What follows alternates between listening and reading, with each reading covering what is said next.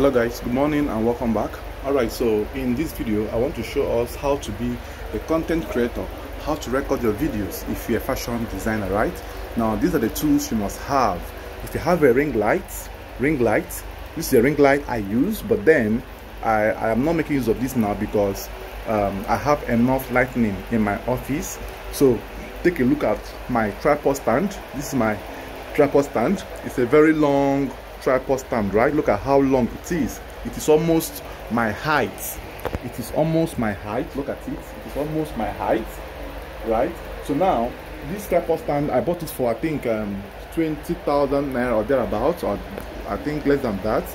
Then you must have a mic. You must have a mic. It's called a K9 double lapel mic. Look at it. Now this mic is what I use to filter my voice. So I will plug this mic in this phone and then I continue. Bear in mind that the first video, this first recording does not have a mic. It was a direct recording from my phone. So I have to turn it on from here.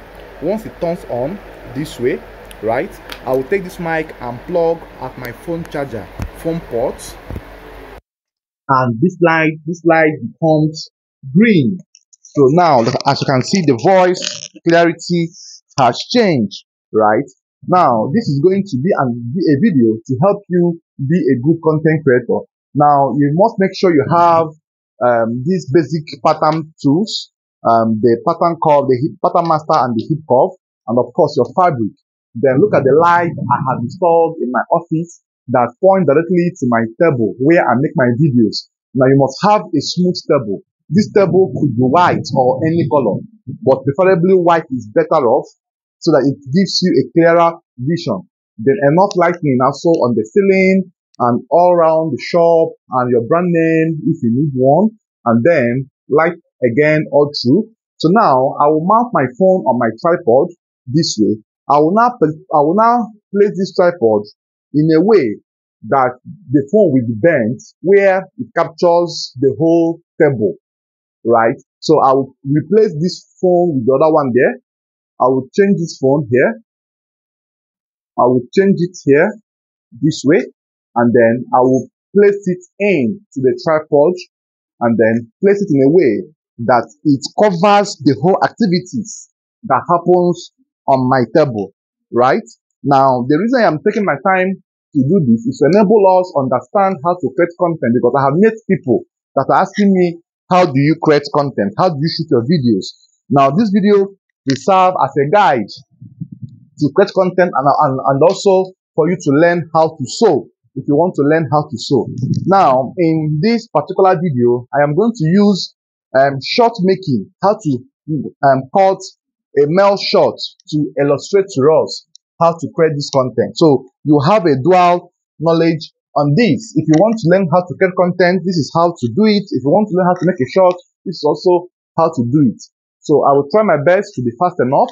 Now, you have to tell them the areas of measurement, because that you know it does not mean that other people know it. You have to tell them areas of measurement, the waist, the hip, the short length, the lap, the knee, and tell them as well how free the short measurement should be. And also let them know that short measurement can never be the same thing with your trouser, right? Because shorts are meant to be free on your body. Then tell them that they have to mark out the baseline here and also mark out a baseline here for their personal, for their perfect drafting. Then also tell them that after the baseline has been marked out, they have to apply 2 inches here for the short folding, right? For the short folding. Then tell them that they will join the line together, because you need to explain to them in a layman's language so that they will understand. Because if you assume that they know it, you are making a big mistake, right? You have to tell them, don't assume that they should know it. So once you have done this, now the next thing to do is to also tell them that they need to apply their short length. So with the short length I have, it's a short length of 19. Let's do 18 because it's a small boy. 18 for my customer, right? Mark it this way. Tell them that they need to place it, mark it 2 times this way, and then connect the lines as well. Then Also explain to them that there's what they call crouch. Now, crouch is the distance from your waist point to the under of your leg, and the hip measurement I have is 40. Then divide it by 4, I have it to be 10. So I will use 10 for the crouch, right? So 10 for the crouch, while I connect the lines in this way. Then to give me that ease allowance, I'll add extra half on my crouch, on my hip marking. That's 42. Then extra 2 inches. And also tell them that for this shot, we are going to make it to be elastic on the waist, right? And rope.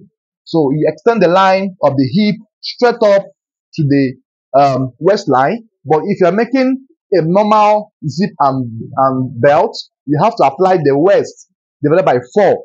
You make it somewhere here and connect as well. And then tell them that you need to shape the in leg this way by 1 inch or 1.5, depending on how you do it. And then come in this way and then go all through to this very point. Then your knee, the knee I have is a knee of 17. So you mark 8.5 this way, and then you connect in this form. So this is just basically how to create a content on shot making. Then come up here by 2 inches and then mark your pocket opening by 6.5 or 7, depends on your customer size, and then width of 2.5. And that is all you need to do. And then come here and connect with your curve, right? With your curve this way. And this is the front panel of your shot. Also show them the cutting process in case they don't understand the drafting. So the cutting will clarify them where you have dropped chalks on. Let me get my scissors and come back and cut it. Then in the cutting stage, this is what we are going to do. This is what we are going to do. This is what we are going to do. So just show them how these things are done. Now, as you can observe, even if you don't know how to cut a shot, from this thing I have done now, you have learned it, right? And then you have gotten that inspiration. You have been, you have learned how to do this. So it's just a matter of for you to explain in details what you are doing.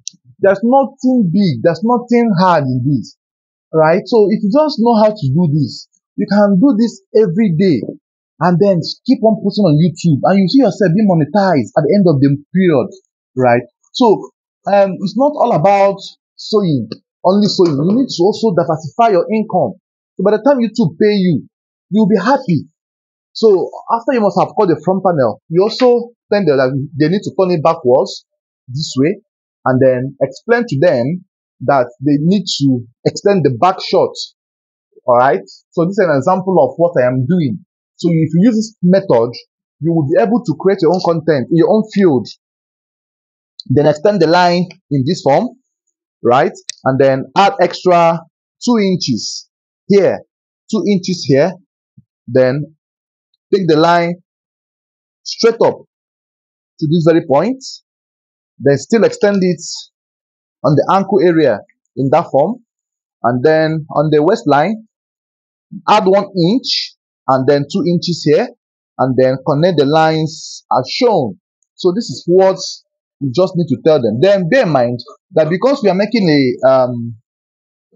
a rubber, an elastic short and rope, you are not meant to raise. You're not meant to raise, except your customer is an extra large type. You can just raise by 1.5, right? But since it's a normal shot, you just cut it equally.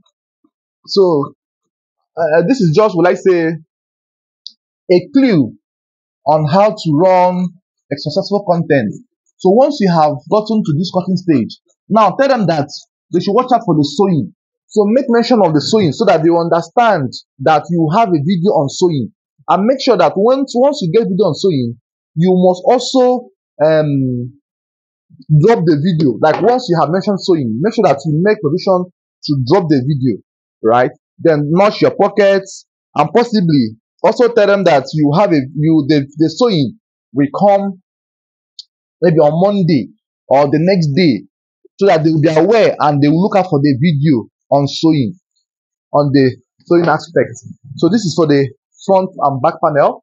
Then the next to do here is to cut the band for the waist. So Now the band measurements I will use, you would have to mark a straight line this way, mark a straight line this way, and then the next to do here is to, band I am using is a double band, which is 2.5, 2 inches, double is 4, so plus half inch extra, that's 5.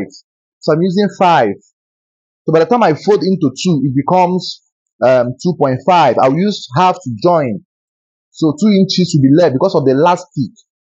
I use 2 inches elastic in fixing my elastics on my shorts, right? So now the length will be excessively long so that it will have enough room to compress. So this is just basically how to do this, and then I will also try to show you guys the sewing aspect of this video. Thanks guys for watching. See you in the next video. Bye bye for now.